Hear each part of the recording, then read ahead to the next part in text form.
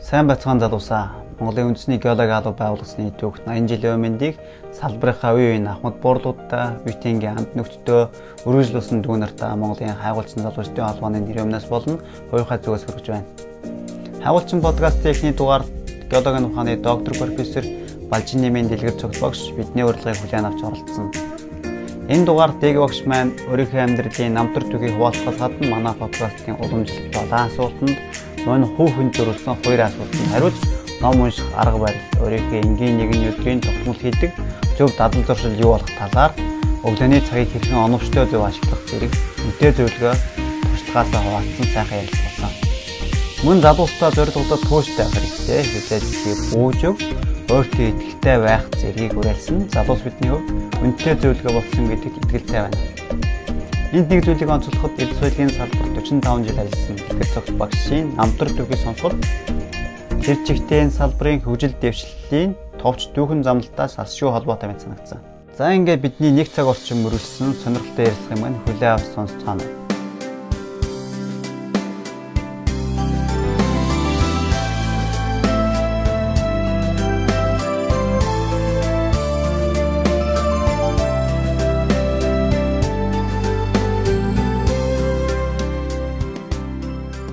Сайн бацхан ингээд хайгуулчин подкастын анхны дугаарт геологийн шинжилгээ ухааны доктор профессор Б.Дэлгэрцогт одоо бидний хэл санчнаар D.Ph багш маань ирж оролцож байна гэдэг.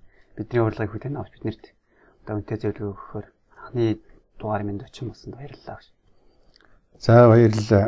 За би юун түрүүнд өөрийгөө танилцуулахаас өмнө ингэж хэлмээр байна. Монголын хайгуулын залуучуудын холбоо гэдэг байгуулагдсан олон нийтийн байгууллага юм шиг байна тийм ээ.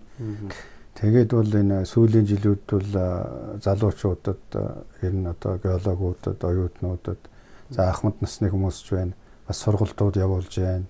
Янз янзын үйл ажиллагаа явуулж байгаа. Энийг бол би дотроо маш их одоо дэмжиж ингэж харж идэг. Ингээд та бүхний энэ үйл ажиллагаанд бол одоо би амжилт хүсье нэгдүгürt. Хоёрдугаарт бол энэ одоо геологийн олон нийтэд зориулсан ийм одоо ярилцлага хэлбэрийн ийм одоо нэвтрүүлэг гэх юм уу юу гэх юм одоо ийм үйл ажиллагаа явуулж байгаад бол би үнэхээр бас талархаж дэмжиж хүлээж авч байна. Тэгээд хамгийн анхны дугаарт намайг оруулж байгаа явдал бол та бүхэн бас одоо миний хийсэн хөдөлмөр ажлыг бол үнэлж ингэж бас энэ анхныхан дугаарыг энэ одоо миний ярилцлагаар бол эхлэе гэж бодсон байна гэж би ойлгоод байгаа. Ингээд та бүхэнд ажлын амжилт хүсье. За би өөрийнхөө ажлын хувьд ярих юм бол 1969 онд Баян аймгийн Төвийн 10 жил төгсөөд тэр үед бол Монгол Улсын их сургуулийн одоо геологийн салбар геологийн анги гэж бас энд орж суралцсан. За ингээд тэр үеийн сургууль бол 5 жилээр суралцаад 1974 онд бол их сургууль төгссөн. За их сургууль төгснөөс хойш бол ерөнхийдөө миний ажилласан зам нь бол юу гэхээр зүгээр ер нь ажилласан байдлын товч хэлэхэд бол эхлээд би геологийн зураглалын одоо чиглэлээр ажиллаад талбайдаар зургал хийгээд дараа нь бол зургал хийсэн нөгөө дадлаг туршлагынхаа үндсэн дээр тэр үеийн одоо үйлдвэр шинжилгээ геологийн яамны үйлдвэр шинжилгээний институт гэж байсан. Тэр үед бол институт хүрээл ингээд хоёр маягийн байгууллагууд байсан л да. Ер нь социализмын үеийн асуудал шүү дээ. Тэгэхээр хүрээлэн бол академийн одоо харьяаны хүрээлэнгүүд байсан. Жишээлбэл академийн геологийн хүрээлэн, палеонтологийн хүрээлэн гэдэг иймэрхүү. За яам бол тус үрдэн бас өөрийн одоо институт гэсэн нэртэй ийм судалгааны байгууллагатай ингэж байсан. Энэ бол зөвхөн геологт биш. Ерөөсөн тэр үеийн одоо улс ордын аж ахуйн салбарын нэгжүүд бол тийм одоо хэлбэрээр бол судалгаа, эрдэм шинжилгээний чиглэлийн судалгаа хийж ирсэн юм уу юм л да. Тэгээд би бол эхлээд геологийн зурглалаар эхлээд дараа нь болох дөрвөлдөл зургуулийнхаа үндсэн дээр нөгөө Монгол орны одоо анхны монголчууд тэр үед бол орсууд манай Монгол орны одоо геологийн ажлыг энэ голчлон удирдах хийж ирсэн. За гэтэл бид нар бол 1987 оноос одоо Монголын анхны 500 мянганы одоо Монголын төвд орнот Монголын 500 мянганы зураг гэдэг одоо геологийн фонд байгаа. Тэр зургийг бол бид нар Монгол мэргэжлүүднээс тогтсон баг бол одоо тэнийг зохиосон. За тэрний дараа баруун Монголын хэсэгт бол Оросууд зохиосон байсан зураг хоёрыг нийлүүлээд одоогийн энэ одоо барил албан байгууллага онтоор болгонд байгаа да нэг сайтын зураг гэх тийм ээ геологи. За энэ зургийн хамгийн анхны вариантыг бол бид нэр 1990-ад оны ихээр 94-5 он гэхэд л зохиоцсон юм байна. Ер нь бол. За энэ ажлыг бол ямар хүн удирдах хийлгсэн бэ гэхтэр гээд манай одоо нэртэй эрдэмтэн Жамбэн Бямба гуай бол бид нарыг одоо үйлдвэрлэл дээр ажиллаж байсан улсуудыг нэгтгээд инээтрээ ингээд л энэ зураг зохиосон юм учиртай. За ер нь бол ингээд үйлдвэрлэлийн тэр үед бол геологийн зурглалын экспедиц гэж байсан. Энэ экспедицэд нэг 74-өөс 79 он 5 жил ажиллаад дараа нь 79-өөс 87 он хүртэл нэг 10 жил бол би олон улсын геологийн экспедиц гэж тэр үеийн эдийн засгийн харилцан судлах зөвлөлийн харьяа. Тийм одоо олон улсын байгууллага юм да Монголд ажиллаж байсан. Тийм байгууллагад бол ахлах геолог, ангийн дарга ингээд нэлээд бас идэвхтэй ингэж ажиллаж байсан 10 жил. За тэрний дараа бол сая түрүүний миний яриад байгаа нөгөө зураг зохиох ажилдаар бол одоо оригинал геологийн сектор гэж байсан да. Секторын эрхлэгч бол доктор Бямбагаа байсан. За дараа нь би өөрөө бас секторын эрхлэгч бас болсон. Бямбагаа бол хойшоо шинжлэх ухааны доктор гээд бас уг явах хойшноос хойшлол би секторын эрхлэгчээр ажилласан юм байна. За ингээд ийм зураг зохиогоод за тэр үед бол би 87-аас 97 он хүртэл институт ажиллаж байсан. За энэ хугацаанд бол 94-өөс одоо 94-өөс 2004-5 ч юм 10 жил хэдэн жил байна. Бараг 10 жил байхаа. Тэгээ 10 жилд бол JICA-гийн прожект. Японы JICA-гийн төсөл бол хэрэгжсэн. За энэ төслийн хамгийн анхны одоо бас манай институт дээр хэрэгжсэн төсөл дээр бол би оролцсон. За энэ төсөлд бол одоогийн шинжлэх ухааны техникийн сургуулийн профессор Жаргалан за доктор D.Ph маань ингээд бид нар бол оролцож байсан. Өөр улсууд бий л дээ ер нь бол. За энэ төслийн хамгийн анхны одоо төслийн талбайг бол Баян хонгорын шоуны одоо Баян хонгорын сүлдүүрийн бүс гэж ярьдаг да. Аффилиатийн бүс. Энэ бүсд бол бид нэр зохиосон ингээд ажилласан юм байна. За ингээд 97 он хүртэл ажиллачаад 97 оноос хойш бол 2001 он хүртэл юм байна да. Тэр хугацаанд бол би гадны компаниуд ажилласан. Америкийн, Канадын, Австралийн хөрөнгө оруулалтын компаниуд бол ажилласан. За энд бол бараг 4 жил орчим хугацаанд бол 4 өөр төсөл дээр ажилласан. За 97 онд бол Канадын компанид ажиллаад тэр бол одоо алтны Карлен төрлийн алтын орд гэж ярьдаг да. Одоо тоосон зүр Америкийн нэгдсэн улсын баруун хэсэг бол Невада мууж бол ийм Карлен төрлийн алтны юугаар бол их баялаг юм. За тэр төрлийн одоо алтны чиглэлийн судалгаанд бол ажилласан. Америкийн нэгдсэн улсад очиж сар орчим одоо номын дуу сонссон мэргэжилт хийжлүүлсэн. За тэгээд 98 онд бол B.H компани том компани байгаа. Одоо энэ оюутлогоо орд гэж нээхээс өмнө бол ажиллаж ирсэн энэ компани. За энэ дээр бол 5-7 одоо дэлхийн том тооцогдох 5-7 ордын материалыг нэгтгэх юм ажилдаар бол би ажилласан. Хээрийн ажил бол бараг хийгээгүй. Гэхдээ хээрийн ажил нэг 14 хоног явж 5-7 ордын 5-7 ч ер нь нийтдээ 16 үетэй байдаг байхгүй босоо юм вертикал төвшөндөө. Тэгээд тэрний коксчдаг нүүрсний 3-4 дөрвөөс дээж авах юм ажил хийсэн. За бусд нь бол ер нь 5-7 ордоор миний хийсэн ажлын өгөхтөр гэдэл бол 5-7 хайгуулыг бол одоо 6-7 тэрбум одоо нөөцтэй байгаа шүү дээ нүүрсний. Энэ ордын бол материалыг Орос, Монгол, Балгаар ийм 3 улсын геологчид 13 жилийн турш хайгуул хийсэн байдаг. Тэгэхээр тэр бүх материалыг бол B.H өөрөө чинь дэлхийн одоо хэмжээний компани учраас тэнд бол одоо B.H олон салбартай шүү дээ. Америк одоо дэлхийн бүх баг орнуудад том салбартай. За зөвхөн нүүрсний салбар бол юу байна гэхтэр гэдэл бол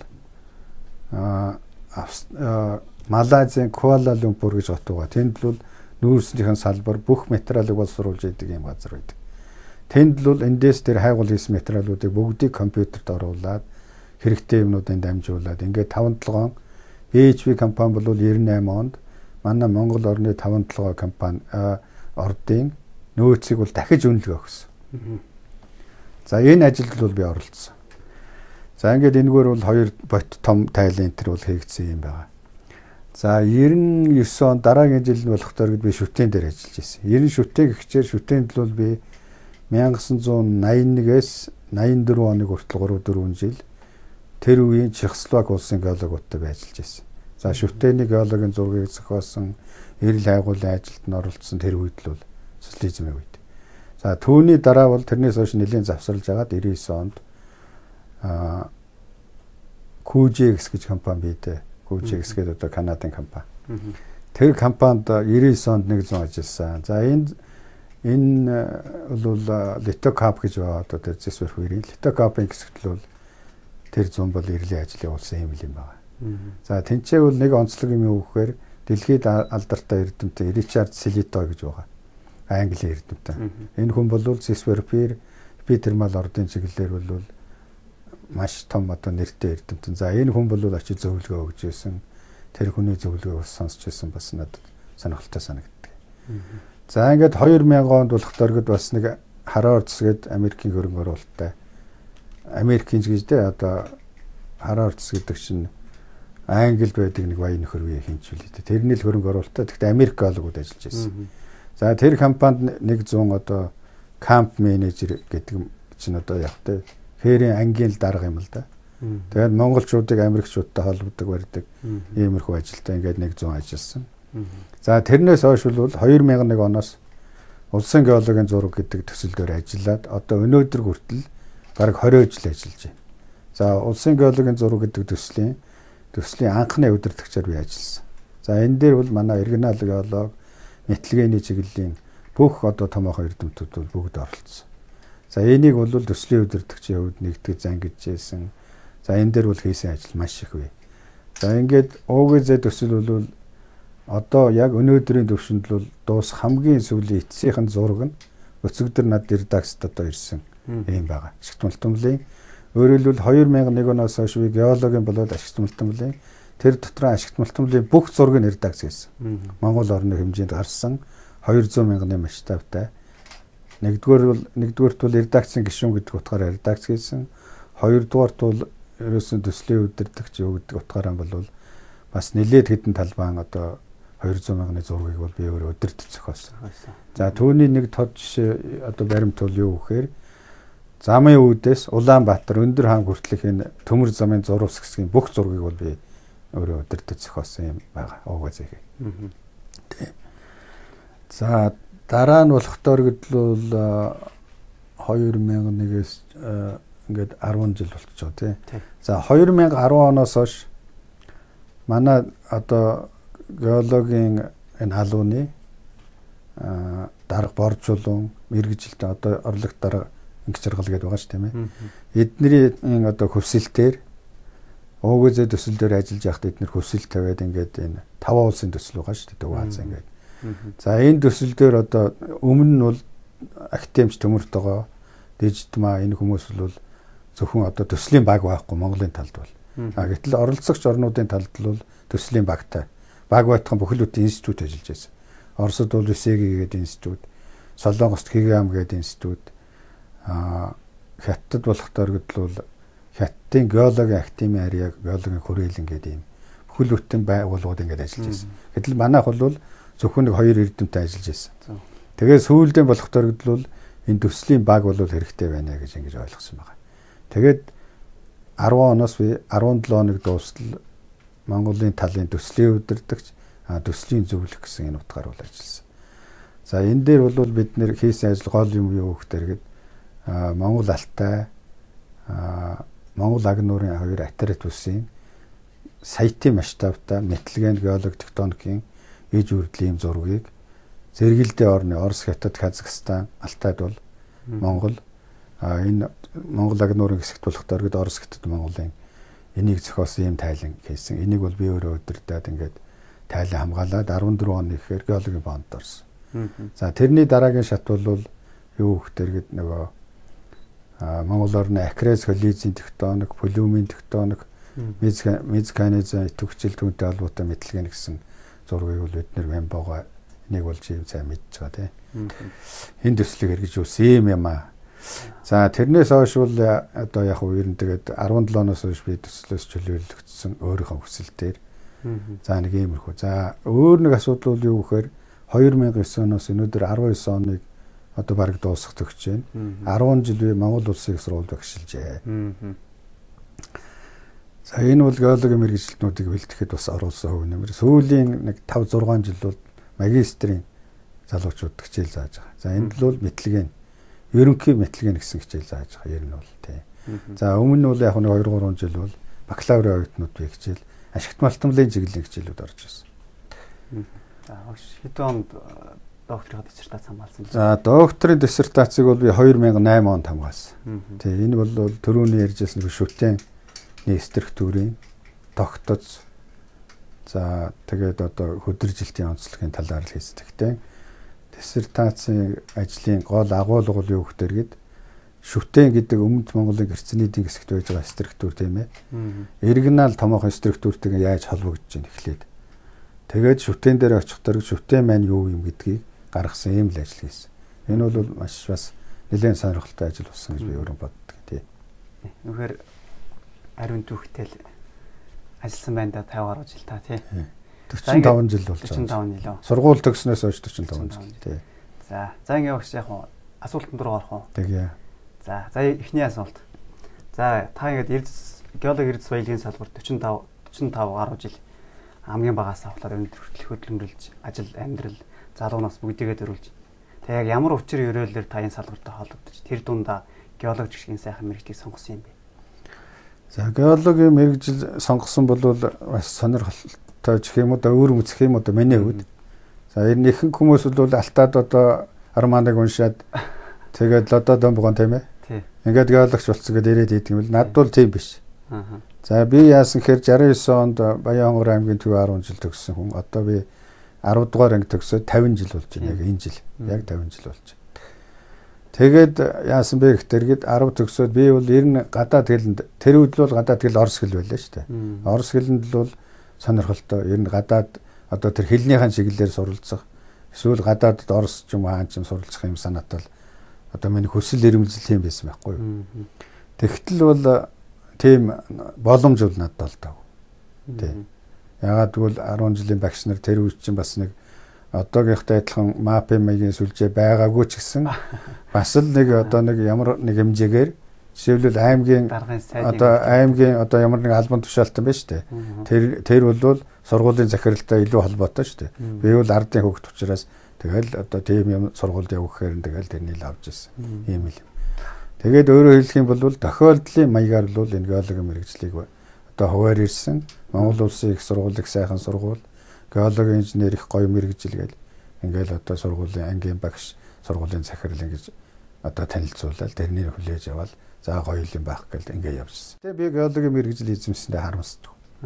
Яагаад харамсдаг вэ гэхээр эхлээд бол мэдээж би ярьлаа шүү дээ. Нөгөө сонирхож ороогүй зүгээр л ингээл хөвөр чи энэ гоё гэл ингээл орцсон. За ингээд их сургуульд ороод 5 жил сурсан. 5 жил сурахад л угаасаа яг би ер нь сургуульд байхдаа тэгэл нэг юм хийдэг, шармаадаг ч юм уу тийм байдаг шүү дээ. Тэгээд тийм утгаар бол суралцаал байсан. Тэгээд ажилдаар үйлдвэрлэлээр гараад ирэн мэдээж хэрэг бол цогх хэмжээгээр ахиж дэвшээд яваад байсан ерөөсөө л. За ингээд сүүлдээ одоо энэ хүн чинь ажил дээр амжилт гаргахаар нөгөө мэрэгжилтийн дуртай болно шүү дээ. Ярин тийм ээ ямар ч хүн. Малчин хүн ч бай, трактор комбайн ч бай адилхан шүү дээ тийм ээ. Ингээд бол сүүлдээ бол геолог шиг сайхан мэрэгжил байхгүй юм байна гэж ингэж итгээд. Ингээд цааш сурсан юм л учиртай юм. Тий. Цааш ажилласан, дэвшсэн, агсан юм. Төвлийн сайн эзэмшил мэрэгжил өхөн сайхан гэж тий. За ингээд багш бол яасан юм бэ? Самсргүй байдлаар ч юм уу тий. Тэгээд одоо энэ геологийн том майлын өнөө цагийн ууган хөгтүүдийн нэг болно гэсэн юм байна. Харин энэ өнөр өтгөн гэрүүлд орсон цагийн дээр сайхан дурсамжийг одоо дурсамж болох одоо таны анхны дадлага, анхны ажлын гараа хэрхэн нэглэжсэн гэдэгтэй болцооч. За ер нь бол анхны яг хөө тэр үед ч л дадлага одоо бол нэг ганц хоёр удаа хийдэг юм уу дадлага тийм ээ. Тэр үед л бас энэ сургалтын чанар бол бас сургалт энэ аргачлалын хувьд бол илүү байсан юм шиг байгаа. Яагаад гэвэл ер нь одоо тэр үед чинь та нар мэдж байгаа шүү дээ. Бүхэлдээ Монгол улс бол социализм тэгээд Оросын ийм арга барил системийн доор л байлаа шүү дээ. Тэгэхээр Оросын дээд сургууль ялгаа байхгүй 5 жил сурж байсан. Тэрнтэй адилхан бид нар 5 жил байсан. За Оросууд яаж дадлах хийжээс оюутнууд тийм ээ зөвхөн биологи ярьж шүү дээ. Өөр бусад салбарч адилхан юм шиг байгаа юм доо. Тэгээ ингээд бол 5 жилийн сургалттай. За эхний 1-2 жилүүд бол мэдээж хэрэг нөгөө нэг одоо нэг ерөнхий геолог, геодэз энтергээд байдаг штэ. Тиймэрхүү чиглэлийн юмнууд бол хийж ирсэн. За 3-4-р курсээс бол одоо үйлдвэрлэлийн дадлага 2 байсан байгаа. Үйлдвэрлэлийн дадлага бол эхний одоо 3-р курс төгсөөд одоо 4-т орохын өмнө тийм ээ. Эхний дадлага. За эхний дадлага бол үйлдвэрлэл дээр очно. Үйлдвэрлэл гэдэг чинь геолог хайгуулын анги дээр очно гэсэн үг шүү дээ. Зурвал хийж байгаа юм уу, хайгуул хийж байгаа юм уу, юу гэдэг юм тийм ээ. Энэ эхний дадлага. Дараагийнх нь дахиад 2 дахь дадлага бол 5 дугаар курст орохын өмнөх 4 дугаар курс төгсөөд хийж байгаа дадлага. Энэ бол тий энийг бол дипломын өмнөх юу тэр үеийн орос хэлгээр бол перед дипломны практик гэж ярьдаг байсан. За ингээд ийм 2 дадлага. Миний бодлоор бол хамгийн одоо сонирхолтой ч гэж дээ яг уу зүгээр дурсамжтай юм гэвэл үйлдвэрлэлийн эхний дадлага байгаа. Эхний дадлага бол одоо би бол үйлдвэрлэлийн ангид яг очсон. Гэхдээ эхний дадлагыг бол яасан гэхээр Энэхүүгийн их сургууль манай Монгол Улсын их сургуулийн хооронд оюутан солилцооны ийм анхны програм хэрэгжиж эхэлж ирсэн. За тэр програмын шугамар бол манай анги чинь 20 гаруй оюутантай байсан байхгүй юу? Тэр 20 гаруй оюутнаас 10 оюутан одоо шалгарсан гайгүй сайн сурлагатай гэсэн оюутнуудыг сонгож аваад ингээд Энэхүүгийн их сургууль дээр очиж дадлага хийсэн. За энийг бол талигач Менжин багш бид нарыг авч явсан. Менжин багш бол манай ангийн багш байсан юм хүн байна. Тэр үед. Тэгээд Энэхүүгийн их сургуульдаар очиод яг хуу Энэхүүгийн их сургууль, политехникийн дээд сургууль гэж байсан шүү дээ. Одоо ч байгаа тийм ээ. Тийм. Тэрийг үзэж танилцаад тэгээ бид нэр одоо зүүн Сибирт, зүүн хойд Сибир юм да одоо Бада бой гэж орой байна. Бада бой гэж алтны. Тийм алттай. За тэр оройн руу бол Энэхүүгээс бид нэр онгоцоор 2000 гаруй километр зайтай ш тэр чинь. Энэхүүгээс бол нэлээд зайтай. Ингээд онгоцоор нисч очиод тэнд л бол хар занарт байгаа. Одоогийн орчин үеийн баруун ойлголтоор бол оргин алтны орд гэж ярьж байгаа. Ерөөсөө энийг тэгж бичиж байгаа. За тэнд л бол алтаар маш их баялаг. Ийм оройнд л бид нар дадлага хийсэн. За энэ дадлагад оролцсон 10 оюутнуудын онцлогийг ярихад л энэ дотор одоо би манай Монголын нэртэй эрдэмтэн одоо Гомсрынгийн бадарч. Бол надтай зөв Монгол Улсын их сургууль төгссөн. Ингээд жишээлбэл бадарч бид төр явсан. За цаана бас хүмүүс л одоо оролцож ингэж бид нэр 10-аад оюутнууд дадлага хийгээд ингээд ирсэн. За дадлага хийж ирчээд дараа нь яасан бэ гэхээр би Баян хонгорын хүн болохоор Баян хонгорт геолог геологийн экспедиц гэж байсан байхгүй юу. Тэнд одоо нөгөө дадлага дуусаагүй яагаад гэвэл өргөжлүүлэх хэрэгтэй байхгүй бас. Тэр үед бол юм тийм нарийн байсан байгаа шүү дээ. Одоо бол тэгсгэчээд тэнд явчаал тэгэл баяртай болно үстэй тий.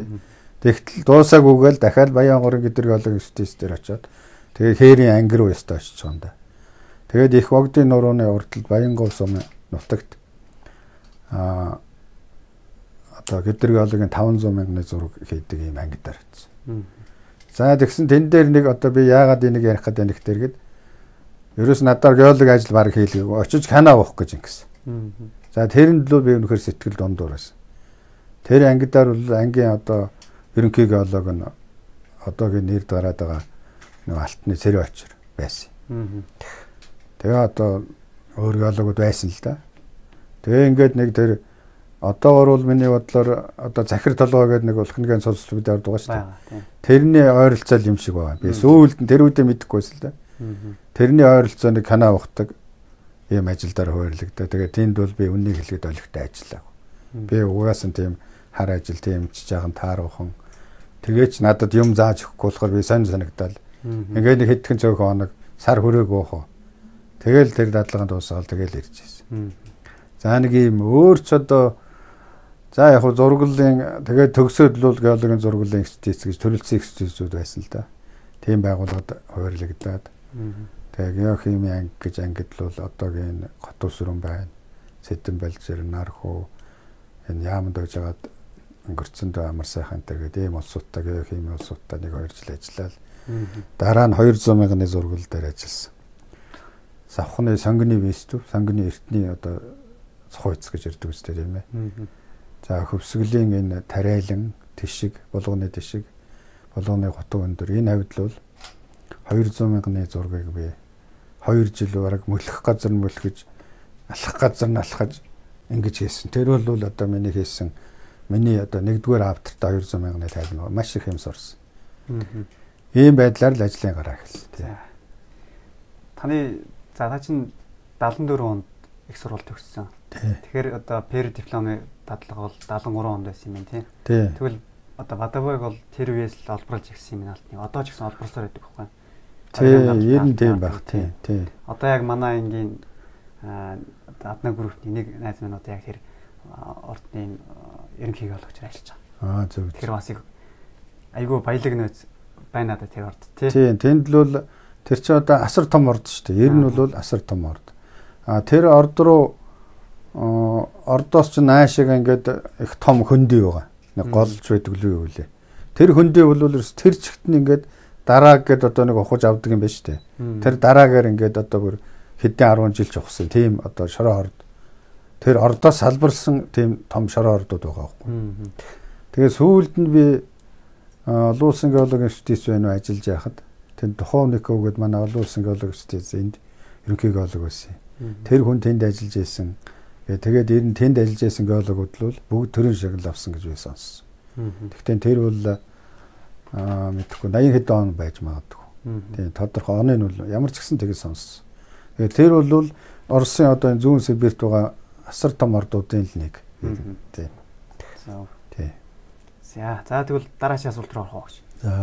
За амжилтанд хүрсэн одоо алдарт хүрсэн хүмүүс бусдаас ялгарх амьдралын нэг нууц жор байдаг гэж боддог. Тэгээд тэр нууцны хвшлэн цагийн менежмент зөв дадал зуршлын талаар байдаг. Тэгэхээр дараагийн асуулт бол таны энгийн нэг өдөр яг ямар байдлаар өнгөрдөг вэ? Таны тогтмол хийдэг дадал зуршил юу вэ? За би ч одоо яг амжилтанд хүрээд нэг сүрхийн болцсон юм байхгүй. Гэхдээ яг зөх хэмжээгээр яг өөрийнхөө ажлыг хийгээд ингээд бас ингээд тодорхой ахиж твших юм шатаар бол явж байгаа. Ер нь мэдлэг чадвар одоо юуныхаа геологийнхаа мэрэгжлийн хувьд. За өдрийн нэг тийм айхтар нэг тийм дэглэм гэдэг юм бол байхгүй. Ерөнхийдөө бол би ер нь бол ном унших дуртай. За ном уншина гэдэг бол ямар учиртай байна гэхээр одоогийн залуучууд бол яаж юм нэхэр одоо компьютер дээр одоо юм хийж байна. За голчлон интернетээр ашиглаж байна тийм үү. Тэгэхээр энэ интернетийг ашиглах ном унших хоёр бол хоёр ялгаатай. За ямар ялгаа байна гэхээр жишээлбэл одоо ингээл энэ номыг ингээл одоо ингээл уншина гэхэд тийм ээ.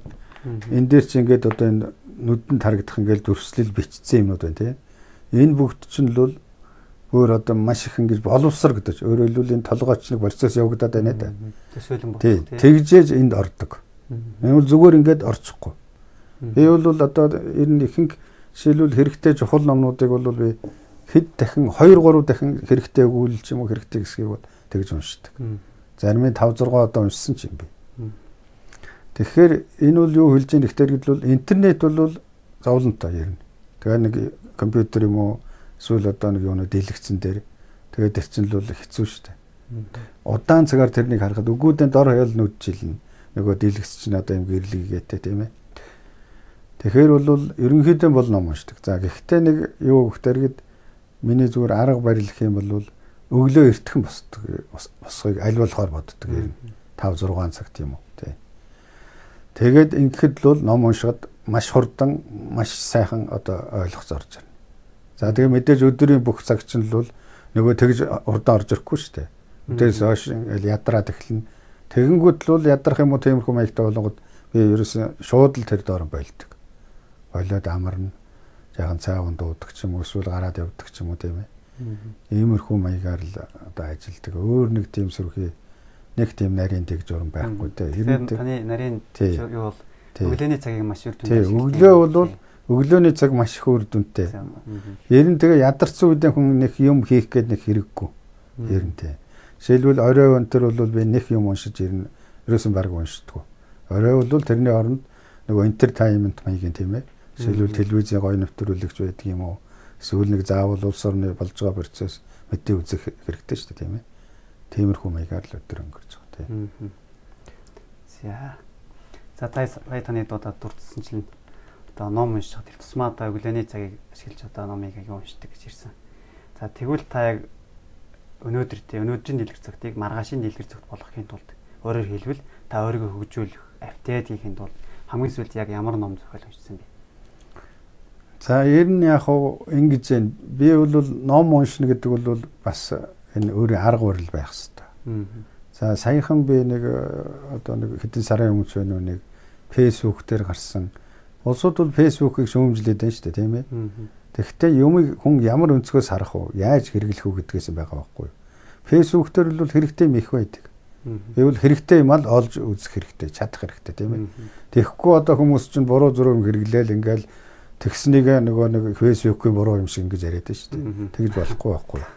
Тэгэхээр тэн дээр би юу хэлэх гэж байна гэхээр жишээлбэл нэг одоо нэг скетэн бас нэг эмэгтэй байсан. Тэр ном уншдаг бүр ямар менежмент гэдэг. Тэр би тэрийг уншаад үнэхээр гайхсан бүр одоо тэр ном уншдаг арга барилын талаар. Тэгтээ тэр хүний ярьсан зарим зүйлүүд бол миний бас нэг арга барилтай ойролцоо юмнууд бас байсан л да. Тэгэхээр би өөрийгөө бол би бас тийм нэг буруу биш зөв замаар явж байна гэж бодож исэн байхгүй юу.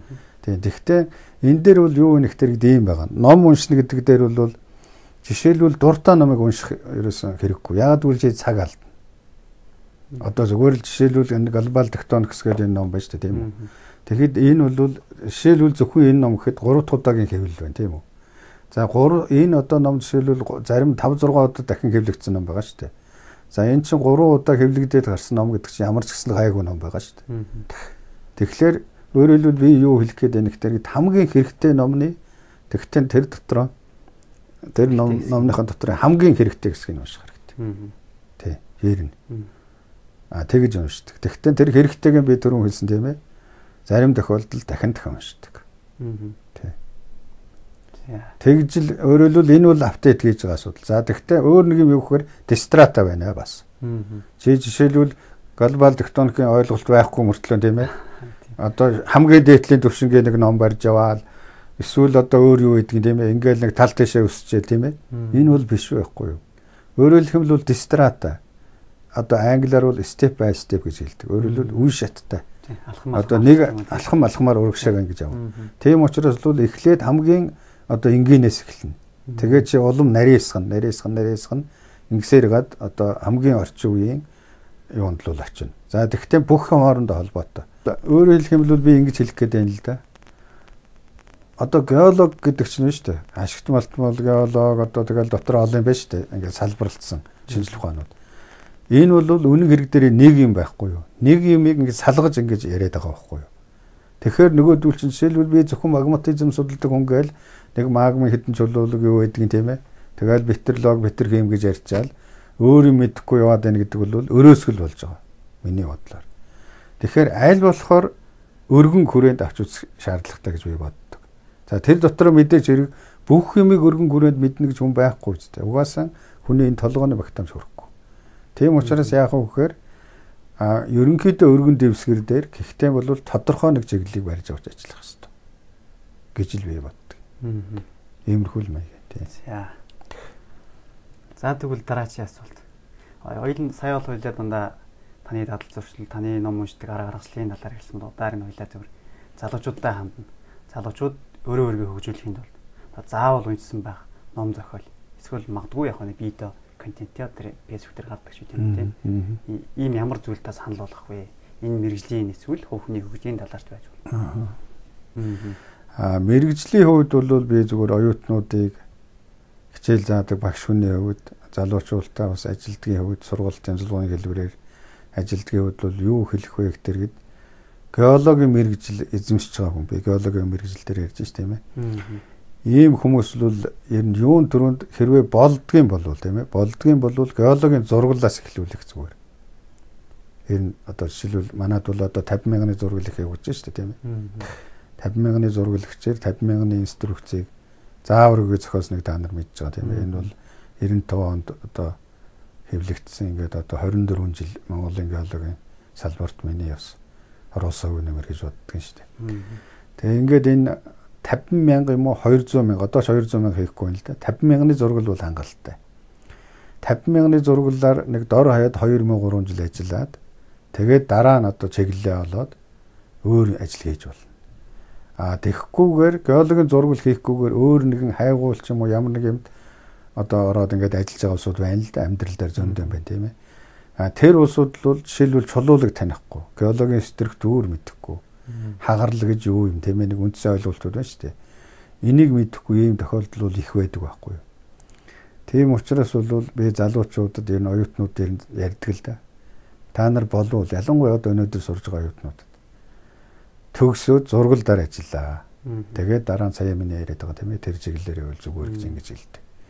За нэгдүгээр тийм юм. Хоёрдугаарт бол геолог маань өөрөө маш юм сонирхолтой шинжлэх ухааныг таах хүн гэж байгаа тийм. Геолог бол зөвхөн дадлагдаар ажиллаад чулуулгийг таниад энэ бол магмын чулуун, энэ тонмол, энэ тийм байна гэд ялахаас гадна бол онол маш их хэрэгтэй геологт. Ерөөс. Геолог бол ер нь цэвэр манайхан үйлдвэрлэлийн геолог, шинжлэх ухааны геолог гэж ялгаад байгаа юм шиг боловч манайхан ч биш те, ер нь дэлхийн нийтэд тиймэрхүү хандлага бий. Тэгэхдээ ер нь бол миний бодлоор тийм биш. Ер нь шинжлэх ухааны талдаа ийм ажил байхгүй юу? Геолог бол ерөөс. Тийм учраас бол геологийн онолыг за онол дотор бол одоо жишээлбэл глобал тектоникс гэдэг энэ номны одоо гарчигтай ийм одоо онол биш. Нүү глобал тектоник гэдэг ийм одоо онол. Энэ бол ер нь анх гарахтаа 16 дугаар зууны ихээр гэдэг чинь 1700 он байна шүү дээ тийм ээ. 16 дугаар зууны ихээр л энэ одоо санамсаргүй юмнаас шинжлэх ухааны нээлтч ирэн тэгж хэлдэг шүү дээ. Өмнөд Америк Африк хоёрын одоо хэлзээ гадна талын геометрийн төрсөл бол хоорондоо нийлж исэн байна. Энийг бол шинжлэх ухааны эрдэмтэд ажиглаад энэ яагаад ийм учиртай вэ гэж бодож байсан байгаа байхгүй. За энэ тэгээд энэний учрыг олохгүй явсаргаад 19 дэх зуун болсон байна. 19 дэх зуун энийг би давчхан зүгээр хэлж тийм ээ. Тийм тэгээ 19 дэх зууны үед эрэхтэй иргэдлүүл за энэ ер нь яавч учиртай байх ёстой гэдэг ингээд Германы эрдэмтэн Альбред Вегенер гэж байгаа. За энэ хүн бол тусгаалan судалсан байгаа ерөөс. Тэгээд за энэ бол ерөөс нь тэвгээч юм бол дэлхий чинь ингээд тотгошон хэдийн сферүүдийн тогтцтой байгаа шүү дээ. Тэр одоо тодорхой нэг сфер дээр бол энэ тэвүүд хөвж байна гэсэн юм юуг бол санаа гаргасан байгаа байхгүй. За тэгээд нөгөө мэдээж эхний шинжлэх ухааны санаа чинь юун төрөнд хүмүүс аваад ингээл хөгжүүлчихгүй шүү дээ. Тэгэл тэр чинь юм та тулгараал нэтрээ усаар гал тэгэл дараа нь одоо тэр нөгөө соронзон чанар эртний палеоклиматологи гэдэг юм да одоо эртний цагуур маш олон одоо юмнуудаар л энэ онол бол эхлээд л юун төрөнд нөгөө өмнөд Америк Африк хоёрыг судалсан байгаа эрдэмтэд. За ингээд энэ тэв хөгдөг байна энэ гэдгийг бол тогтоогоод дараа нь нөгөө онол маань глобал тектоник гэдэг чинь л глобал гэдэг маань бөмбөрцгийг хэлж байгаа шүү дээ одоо энэ бөмбөрцөг тийм ээ. Энэний хэмжээнд тектоникийн үзэгдэл явагдаж байна гэдэг ийм онолыг 1970-аад оны эхэнд Америк эрдэмтэд гаргаад тавьсан байхгүй. За энэ онолын талаар бол би зүгээр давчхан ганц хоёр үг хэллээ л дээ. Тэгэхээр энэ онол бол хамгийн чухал. Энэ бол 1970-аад оны эхэнд одоо дэлхийн нийтэд юун төрөнд Америкт гараад тэгээ одоо бол дэлхийн нийтэд энэ бол бүх геологийн шинжлэх ухааны болоод практикийн бүх асуудлыг бол энэ онолоор тайлбарлаж байна ерөөсөө. Тэгэхээр би юу хэлэх гээд байна гэхээр өнөөдрийн залуу геологууд бидний миний үеийн одоо хүмүүсийн халаа болж байгаа тийм ээ. Та нар залуучууд бол энэ онолыг маш сайн эзэмших хэрэгтэй. За онолыг эзэмшихийн тулд яах ёстой вэ гэдэг мэдээж хэрэг тийм ээ. Бид нэр социализмын үед бол биднэрт орос хэл хэрэгтэй байлаа. Одоо бол англи хэл. Ерөөсөө л англи хэл. Англи хэлийг бол маш дээд зэргийн төвшөнд сурах хэрэгтэй. Ийм л юм байна. За дараагийн асуулт бараг та сая хариулж шиг болоо. Гэтэ дахиад дутуу хэлсэн байвал нэмээ хариулж нэз. Дараагийн асуулт бол 6 дугаар асуулт. Ингээд би бол энэ асуулт маш их дуртай. Ахмад үеэсээ дандаа асуудаг. Яагаад гэвэл ер нь бүгдийг юм биш чухлыг нь хийх чухал гэж байдаг тийм болохоор яг би зөв зүйлээ хийж байгаагүй мэдхийн тулд энэ асуултыг байнга асуудаг. Тэгээд энэ асуулт бол хэрвээ та өнөө цаг үед залуучууд бидний насны дээр байсан бол хамгийн түрүүнд юу хийх байсан бэ? Юунд илүү цаг заваа зарцуулах байсан бэ? Яагаад? За энэ бол ер нь өмнө ярьснаа би бас давтах гад л байна л да бараг л тийм ээ. Тэгэхээр бас ингэж боддог. Одоо өнөөдрийн насны өндөрлөгөөс ингээд эргээд харахад тийм ээ. Ер нь бид нэр одоо бие ч юм уу тийм ээ хүмүүс залуучууд ч гэсэн ер нь цагийг маш өөр бүтээлтэй өнгөрөх юм шаардлага байна л да. Тэгвэл мэдээж хэрэг залуу хүн гэдэг чинь тухайн үеийн нөгөө насны онцлог ч юм уу дэвэрдэг, хөөрдөг, юмыг мэддэггүй тийм ээ. Анзаардаг ингээд өнгөрдөг юу тал бол бие. Гэхдээ аль болохоор тэгтээ одоогийн орчин үед бол би энэ телевизээр харж байхад бол залуучууд жишээлбэл 10 жилийн хүүхдүүд ч гэсэн одоо юм маш хөгжиж штэ тийм ээ. Тэрнтэйгээ холбоотой ч юм уу одоо ер нь бол асуудалд маш их тийм одоо улс хууртай ханддаг, цагийг зөв өнгөрөөдөг ийм болсон байна. Тэгэхээр бол аль болохоор цагийг зөв одоо цагийн менежмент гэж яриад байна шүү дээ тийм ээ. Энийг ашиглаж залуу дээрээ л хүн хамгийн гол нь бодит юм бол юу гэхээр залуу дээрээ одоо мэдлэг мэргэжлийн одоо юу байдгийг тийм ээ. Барилддаг хүн бол одоо улсын аваргал болохыг бодно шүү дээ тийм ээ. Ингэх хэрэгтэй байхгүй. Тэгэхгүй мэдээж нэгэнт нас өнгөрсөн хойно л зүтгээд ялангуяа одоо 60 насны дээр пенс тогтоож шүү дээ. Энд чинь л шинжлэх ухааны үндэстэй байхгүй. Тийм тэгээд одоо тэгэл нэг 40 хэд одоо 60 насны дараа одоо юм хийн гэдэг чинь олигтой юм гарахгүй. Угаасаа зүтгээч олигтой үр дүн гарахгүй. Нэг талаас. Нөгөө талаас чи залуу насны дээр залуу халуун насны дээр чи геологийн юм уу өөрийнхөө мэргэжлийн чиглэл дээр тодорхой амжилтанд хүрсэн байх юм бол тэр чин дараа нь чамд амар шүү дээ. Тэрийг нөгөө төрөний ярдгаар улам апдейт хийгээл сайжруулаад ингээл явна шүү дээ. Тийм учраас л энэ сайхан залуу насны дээр бол юу гэхээр аль болохоор л одоо тэр өөрийнхөө мэргэжил тэр чиглэл дээр одоо хөрөх ямар одоо юу байдаг. Өндөрлөг байдаг. Тэр л одоо маш зөвөр, маш зөв бодолтой, маш зөв менежменттэй л явах хэрэгтэй. Гэж би боддог юм шүү дээ. Дээр мэдээж нэг таны сая бас хэлсэн чинь англи хэлийг сурах хэрэгтэй. Тийм мэдээж тэр сурахад бол юу хэрэгтэй. Хэлгүй бол хичнээн мөрөөдөд одоо очихгүй үстэй тийм ээ. Тийм. Яагаад хэлний чухал байна гэхээр жишээлбэл энэ онол таамаглал бүх юмнуу тийм ээ. Энд чинь хаанаас гарч байна? Энд чинь өнөөдрийн өндөр хөгжсөн Америк, Канада, Австрали, Япон тийм үү? Одоо эсвэл Европын өндөр хөгжилтэй Герман, Франц ч юм орнууд байна шүү дээ. Эднэр яагаад хөгжчихсэн? Хүн төрөлхтний соёл иргэншил гэдэг чинь ингээд эхлээд мэдээж хэрэг сармагчнаасаа нөгөө одоо ингээд тархаад одоо ингээд нэг хэсэг нүцгэн шалдан ингээд агуу могоод амьдраад байхаа явсан байгаа шүү дээ. Тэгж жагаад нийгмийн одоо нөхцөлд орсон. Жишээлбэл манай Монголд бол 2220 хэдэн жил гээд яриад байгаа шүү дээ. Нөгөө хүннү гүрэн төр ёсонд орсон. За ингээл олон үе шатаар дамжсан юм байгаа шүү дээ. Тэгэхээр энэ чинь бол мэдээж хэрэг соёл иргэншлийг хамгийн тэргүүлж байгаа улсууд одоо хаана байна? Өнөөдрийн төвшөнд шүү дээ. Өнөөдрийн төвшөнд бол Америк байна, тийм үү? Англи байна, тийм үү? Гэх мэтлэн Франц ч юм уу. Гэтэл тэр үедээ бол Чингис хааныг бид нар яагаад магтаад байгаа? Чингис хааныг магтаад байгаа учир нь бол 12 дугаар зуунд л дэлхийг тэргүүлж ирсэн том улс чинь Монгол байгаа шүү дээ. Тэгэхээр юм бол ингэж өөрчлөгдөж байгаа шүү дээ, тийм ээ? Тэгэхээр өнөөдөр бид нэр дуртаач бай дургуйч бай англи хэлийг мэдэх хэрэгтэй. Дуртаач бай дургуйч бай энэ Англи, Америк, Канада тийм ээ. Эднэрийн одоо бий болгосон соёл иргэншлийг л суралцах хэрэгтэй байна шүү дээ. Зүгээр шаардлага байгаа байхгүй. Тийм учраас англи хэл болоод байгаа байхгүй. Тийм. За мэдээж тэрэн дээр бас яг залуучууд бол яг залуу насны дээр хэрийн дадлагыг маш сайн хэрэгтэй тий. Тийм мэдээж тий. Одоо таныг хэлдэг шиг зургал дээр ажиллах хэрэгтэй. Дараа нь хайгуул тэр энэ бол илүү одоо практикал руу илүү ажиллавал дараа нь тэргээ нэмэгдэхэд суугаад илүү үр дүнтэй болов гэсэн. Тий. Одоо таны хин. За ингээд дараагийн асуулт манай 7 дугаар асуулт. Тэгээд одоо асуулт бол сая дандаа ийм уламжлалт маягийн байсан бол одоо жоохон энгийн асуулт руу орё гэж бодчих тийм. Таны яг чөлөөт цагаар хөвчлэн юу хийхийг зорддог вэ? Таны хобби, сонирхол юу вэ? За чөлөөт цаг бол яг мэдээж хэрэг тийм ээ. Хүний чөлөөт цаг юм чинь. Чөлөөт цаг гэдэг бол мэдээж мэрэгжлийн ажлаас бусад цаг гэсэн үг шүү дээ. Ер нь товчхондоо хэлбэл тийм ээ. Тэгэхээр ер нь чөлөөт цаг бол би яг ерөнхийдөө бол ер нь түүх бас жаахан сонирхдаг. За түүх дотор мэдээж хэрэг Монголынхон түүхийг мэдэх хэрэгтэй тийм үү? Монголын түүхөөс айлхаараа Орос хятад хоёр зэрэгэлтэй байгаа юм чи энийг мэдэх хэрэгтэй. Тэгээд Азийн түүх, Азиас цаашаа дэлхийн түүх. Энэ чиглэлээр л би одоо нэлээд сонирхдаг. Ер нь зохих хэмжээний ном зохиолыг бол би цуглуулсан. Гэхдээ харамсалтай жоохон уншсан. Зав багтаа.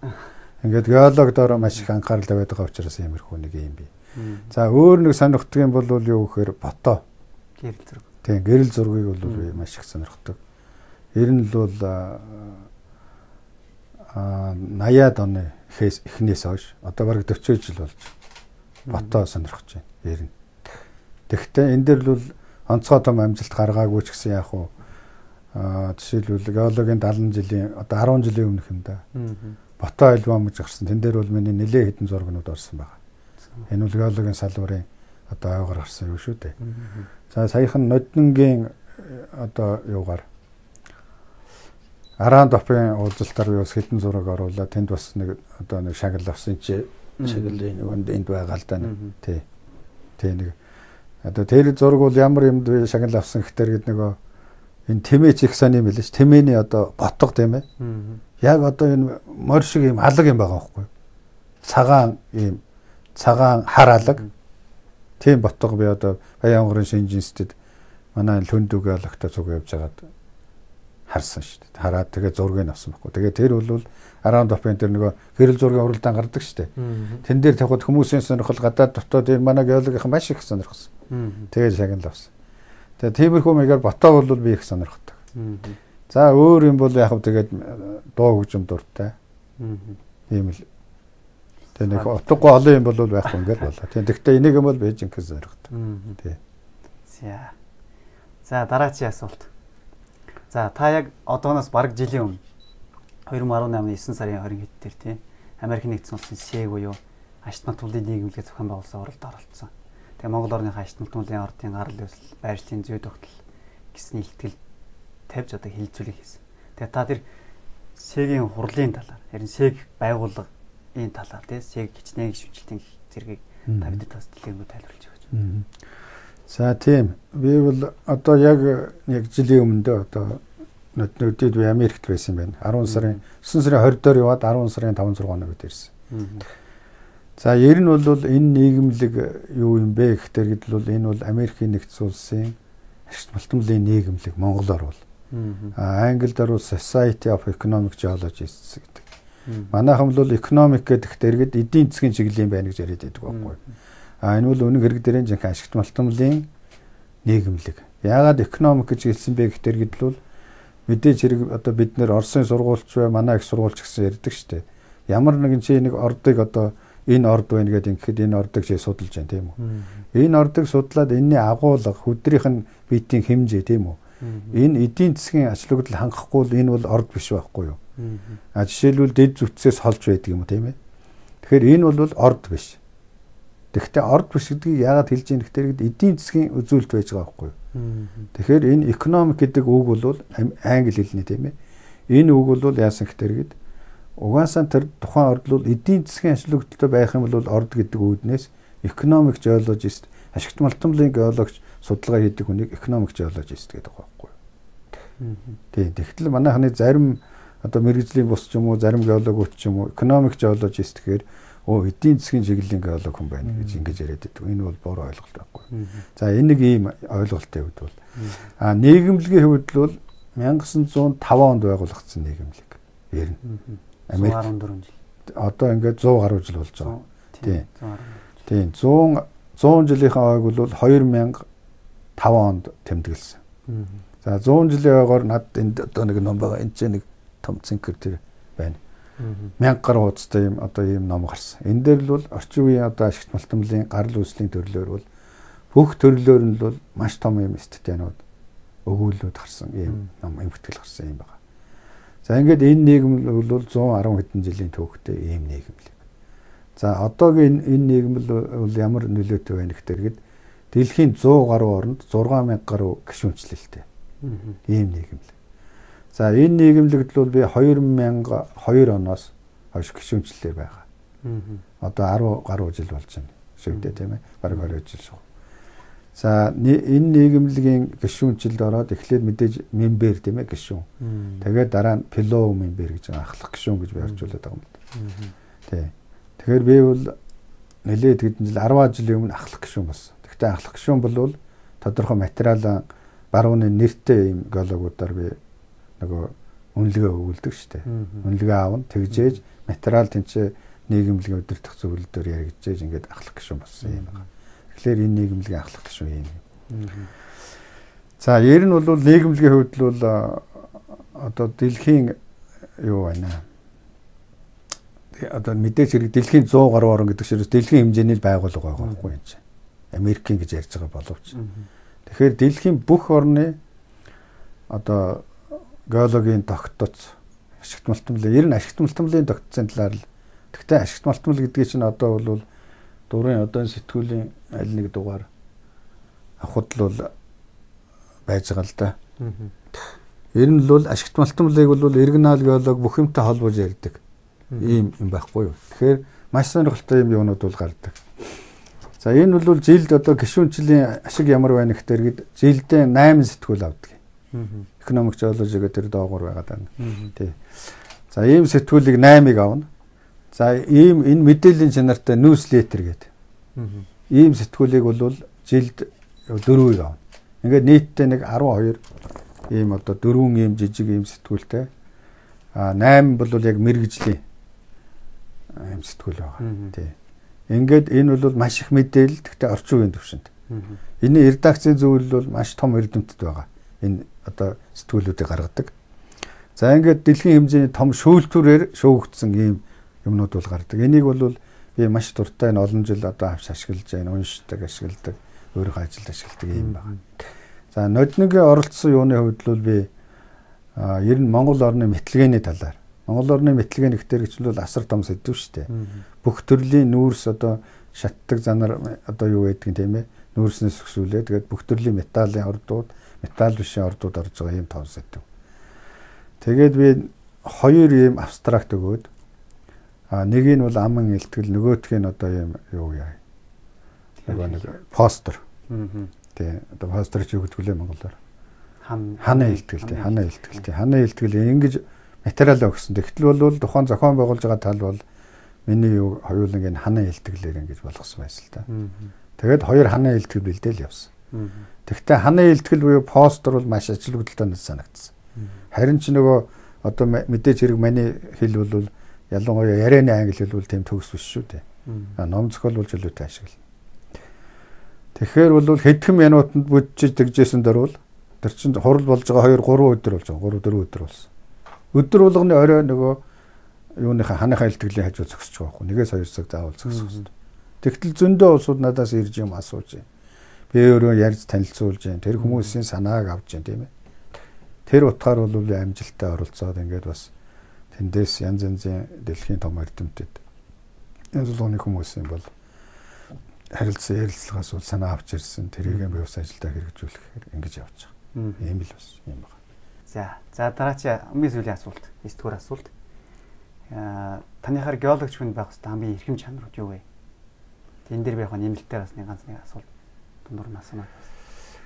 За одоо геолог хүний эрхэм чанар бол мэдээж хэрэг судалгааны ажил гэж би түрүү ирнэ ярьсан тийм. Энэ судалгааны ажлыг бол хүн буруу хийж болохгүй. За буруу хийхгүй байна гэдэг чинь яг хөөхтэр тэр тохиолдолд чи мэдлэг эзэмссэн байх хэрэгтэй. Яг зөв юм тийм ээ. Жишээлбэл одоо хоёр тодорхой цаг хугацааны дараалтаа хоримтлагдсан тонмол чулуулагдаар ирээ л да. Чулуулга үл нийцлэг тийм ээ. Энэ үнэхээр яг одоо чи газар дээр очиж зургал юм уу хийгээд ингээд судлаа шүү дээ. Энэ үнэхээр үл нийцлэг мөн үү эсвэл өөр юм уу тийм ээ. Одоо гэх мэтлэнгийн зөндөө юм байна шүү дээ тийм ээ. За чи нэг одоо нэг учаастаа гаргаад чи тэрийг судлан тийм ээ. Ингэнгүүт эн чинь эпидермал орд юм уу эсвэл зисперфери орд юм уу тийм ээ. За тэрнтэй холбоотой чи бүх хувирал, бүх тектоникийн нөхцөл, бүх геологийн нөхцөлийг чи мэдэх ёстой шүү дээ. Тэгэхээр энийг бол зөв хийх ёстой. Зөв хийхийн тулд бол чи мэдлэгтэй байх ёстой. Ийм юм байна. За зөв хийхдээ бас нэг өөр юм юу гэхээр бас нэг ийм хэлмээр байна. Жишээлбэл би одоо нилээд хэдэн тайлангийн ер нь нөөцийн тайланд шинжээч хийсэн. За ингээд өнөөдөр яг амьдрал дээр ингээд яваад очихдоо гээд улсууд яаж яах гэхээр нэг жишээлбэл нэг одоо нэг ордч гэдэг юм уу юу гэдэг тийм ээ. Нэг хэсгийн одоо ингээд ийм одоо хэсэг. За энэ дээр одоо ингээд тэжнээ цааныг өрмөдсөн бэрсэн гэдэг над маш гоё бичсэн тайлан авчирж байгаа шүү дээ. Нөгөө тайлангийн танилцал зураг энтрийн барайл шинжээч бол заавал газар дээр нь очиж шалах хэрэгтэй. За ингээд очиж шалгахад нөгөө 10 хэдэн цааныг өрмөдсөний чинь 2хан цааныг өрмөдсөн байна гэж боддооч. 2 юм уу 3хан цааныг. Гэхдээ одоо энэ өнөөдрийн геологууд ингэж болохгүй шүү дээ. Ер нь одоогийн одоо бүх геологууд тийм гэж хэлэхгүй. Гэхдээ одоогийн залуучуудын нилээд хэсэг бол айгүй залхуу байна ерөөсөө. Тэгэл юм халтуурдах, тийм ээ, нүд туурах, хялбархан явах, тийм ээ. Энэ бол биш ээ, энэ биш. Энэ бол эрхэм чанар биш. Энэ биш дээ. Ийм учраас бол геолог ялангуяа бид нар бол жишээлбэл би бол ордын одоо тэр нөөцийн шинжээч хийж штэ. Энэ дээр бол би маш нахуур ханддаг. Яагаад тэгж юм гэхээр энэ ч улсын одоо эрд соёлын зөвлөлөөр батлагдаад хэдэн тонн, хэдэн 100, 800 кг, 200 кг гээд батлагдаад гарч байна тийм үү. Гэхдээ өнөөдөр би тэр эрд соёлын зөвлөлийг хуурсан ч гэсэн дараа нэг 5 жилийн дараа, 10 жилийн дараа ч юм уу миний асуудал баригдсан шүү дээ. Энэ чинь болохгүй шүү дээ. За би яг сая ихтэй нэмж асуучихсан асуулт тавараг бас тахцуугаас хариулжлаа. Тэгээ дараа чинь яг энэ дэр нэмэлт асуулт бол геологийн ёс зүй гэж юу юм бэ? Өөрөөр хэлбэл геологчны совест гэж юу юм те? Одоо сүүлээс этик гэж яриад байгаа. За тий, ер нь л одоо этик гэж яриад байгаа. Одоо манай нөгөө геолог бол өөрийнхөө мэрэгжлийн институт этик гэж юм. Нөгөө нэг одоо гишүүнчлийн юун дээр байгаа шүү дээ. Нэг тангараг гэдэг нэг юун дээр гар өсгөх зурулж байгаа тийм. Тэгэхээр тэр бол ерөөсөн сая миний ярьж байгаа л энэ л асуудал байхгүй юу. Өөрөөр хэлэх юм бол одоо Канада юм уу Австрал ч одоо компетентний перс гэж яриад байгаа шүү дээ. Одоо өөрөөр хэлбэл одоо ийм тэр хүний ярьсан бол ерөөсөө л үнэн гэж ингэж баталгааж болж байгаа байхгүй юу. Одоо Канадын бол 103 хэджүүлээ нэг юм стандарт гэдэг юм байгаа байхгүй юу. Одоо та нар жишээлх юм бол энэ Эрдэнэ Монгол гэдэг одоо юу хийгээд байгаа шүү дээ тийм. Тэр ч юм уу жишээлбэл хуучин оюутлагч тийм байсан да. Холбоотой ингээд интернет мэдээлэл тавина шүү дээ. Тэгэхээр Канадын тим стандартаар одоо баталгаажсан ийм мэрэгжилтэн ийм одоо хүн одоо мэдээлэл хийж яана гэдэг интернет дээр гардаг байхгүй юу. Тэгэхээр эн чинь л нөгөө мэрэгжлийн ёс зүй байхгүй юу. Хэрвээ тэр хүн буруу юм хийсэн байх юм бол тэгэл тэр хүн бараг тэр хөгжсөн орнууд бол толгойн тасдуулдаг юм байна. Тий. 4301 гэдэг үл байна. Тий. Тийм стандарт бай. За ингээд подкаст маань дүрээ дуусч байна. Хоёулаа залуучуудаа болон сонсогчтой хандна. Подкастынхаа төгсгөл дээр нэг сайхан эерэг урайлга гаргахгүй. За тийм байх шүү залуучуудаа гэдэг талаас нь тий. За би бол ингэж бодож байна. Ер нь одоогийн залуучууд манай ялангуяа геологууд бол одоо юм суралцсан, мэдээ, урагшаа ахи, нэртэй өдөртэй хүн болъё, мэрэгжил дээр ахи ингэж тэмүүлж байгаа хүн болгон ийм байгаа. Би бол энэ үнийг одоо хичээл заасан оюутнууд, цуг ажиллаж байгаа, надаас зөвлөгөө авж байгаа хүүхдүүд залуучуудаас бол бүгдээрээс нь хардаг.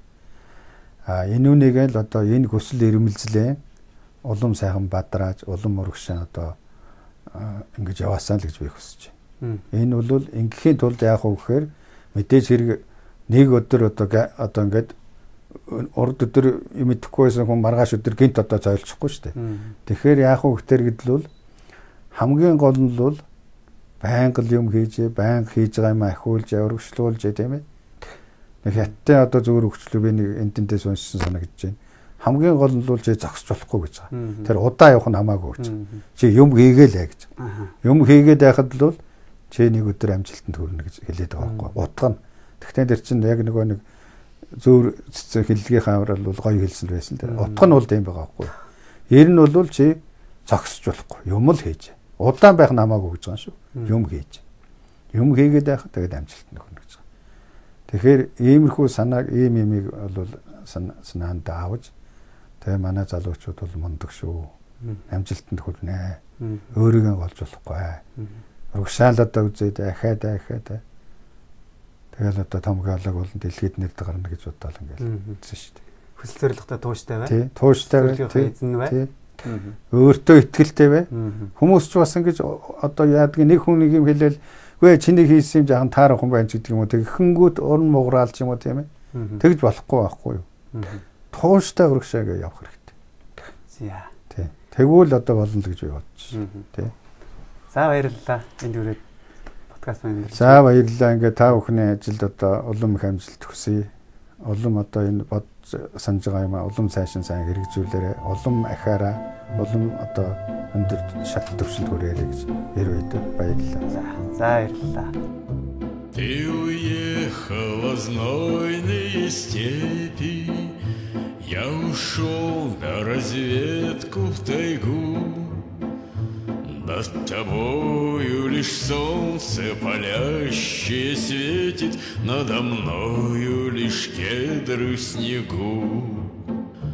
А путь и далек и долг, и нельзя повернуть назад. Держись, геолог, крепись, геолог, ты ветра и солнца брат.